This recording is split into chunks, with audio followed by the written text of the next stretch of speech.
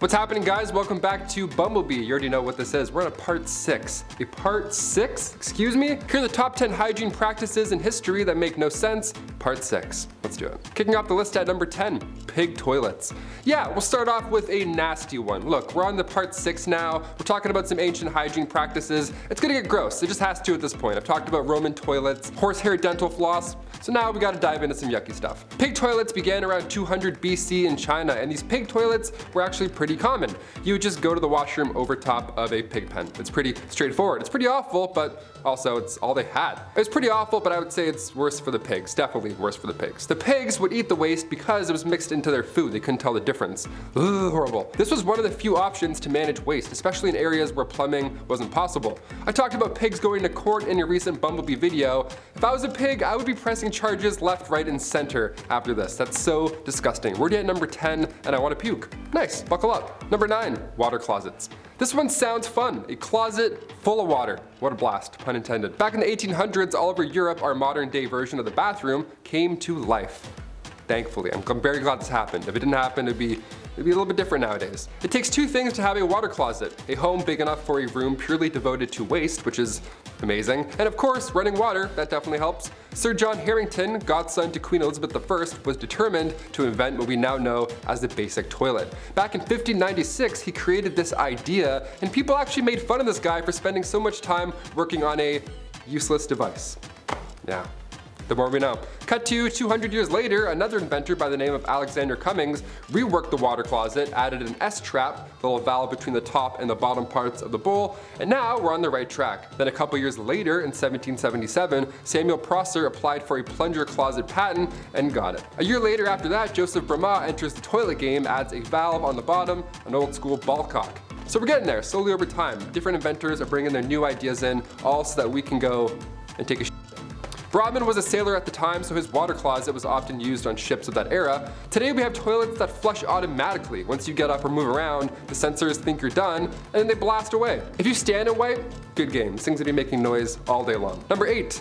Bald face. In another video on things too woke for this era, I talked about how it was once cool to have no hair on your face at all. I can't grow any facial hair, so this reaches out to me. This is good. I like this. I like punching in on this fact. Well, Queen Elizabeth I was the first to bring this idea into Western culture. She influenced women to completely pluck their eyebrows, and on top of that, they would also shave their hairline back as far as they could, so their faces would be as large and as big and bright as possible. Just right there, like the big moon.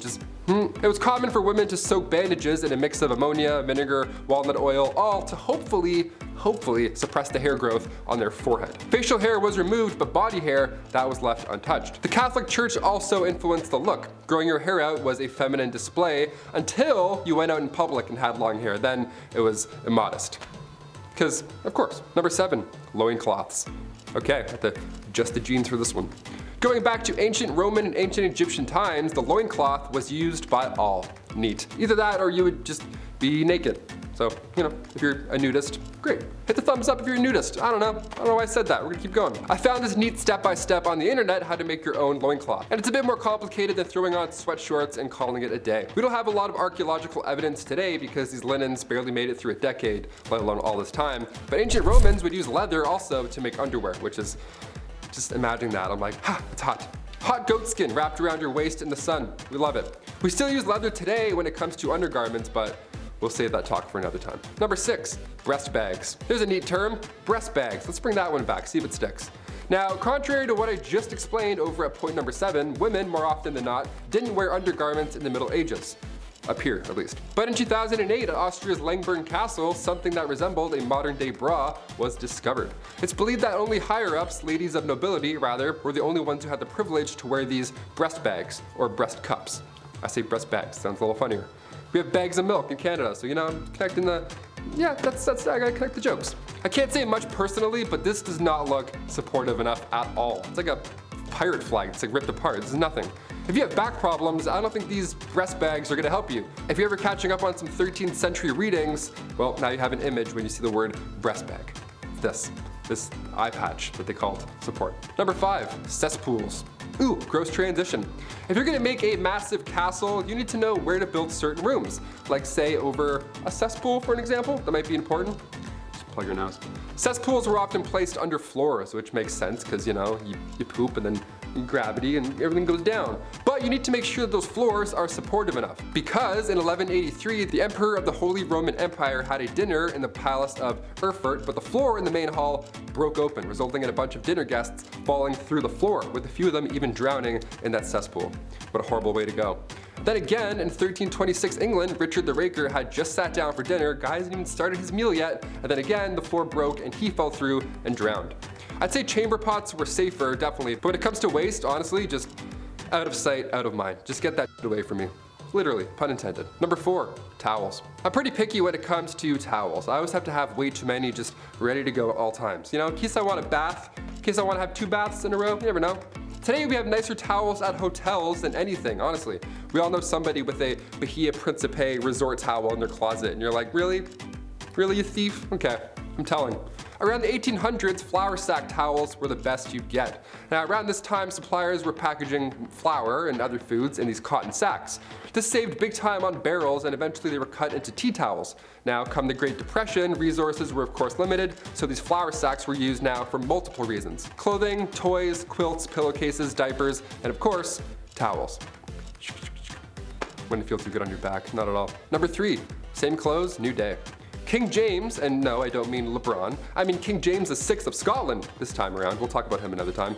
He had a pretty sweet idea when it came to changing clothes. You don't. Simple as that. What a dream, right? The amount of times I change my shirt every day for literally no reason, it's such a waste of time. It's like black, gray, black, yeah, that's it. It's a waste of time. King James would wear the same clothes for months at a time, even wearing the same hat for 24 hours straight. The guy's devoted to the hat game. He just slept like, didn't move a muscle. He went as far as not bathing either because he thought that it was bad for his health. Yeah, things were thought differently back then, as you may have known by now on this channel. James became king when he was just 13 months old, and he succeeded Mary Queen of Scots. In 1603, he took over as ruler for both England, Scotland, and Ireland for 22 years. And he looked the same every day. Gotta love it. Who's committed? Number 2, unwanted hair. Pubic hair is a biological mystery, and yes, even after we hit puberty, we still can't figure it out. What are you? What's going on? So far we believe this is part of our evolutionary history, and it comes from a time where we needed fur all over our bodies, right? Like animals. We evolved to protect ourselves against the cold and just in general to keep that area, you know, safe. I don't know why I did that sound, but it's safe.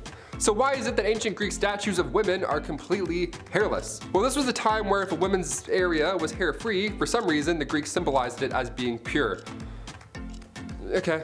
So in order to be considered pure, you'd have to use razors and creams, pumice stones, methods that were not as smooth as today.